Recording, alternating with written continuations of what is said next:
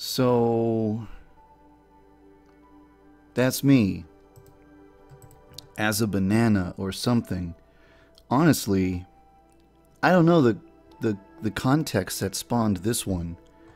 I don't remember saying anything last night that was banana related that would cause someone to draw me as a banana, but there it is. For your viewing pleasure, there's me as a banana. I can kind of make sense of the next two. This one's a little bit confusing.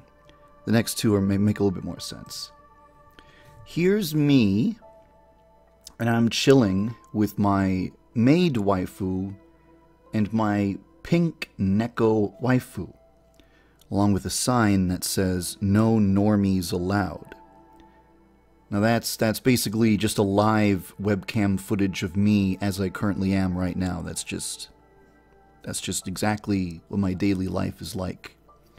It's always like that. That's perfectly an accurate representation. I'm a little bit frightened. Someone has clearly been like poking a camera into my house and taking pictures of me if they were able to recreate this scene so accurately. And finally, last, we have this picture of what appears to be me holding a tiny figurine of Anne from Persona 5, and I'm shining her ass, making sure that her ass is nice and shiny, polishing that booty. YandereDev, ass licker / shiner. That is, in fact, my true occupation.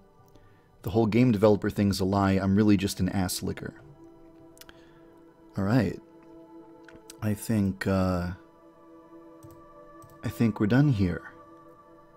I think you've beheld the beauty, the majesty of these gorgeous illustrations.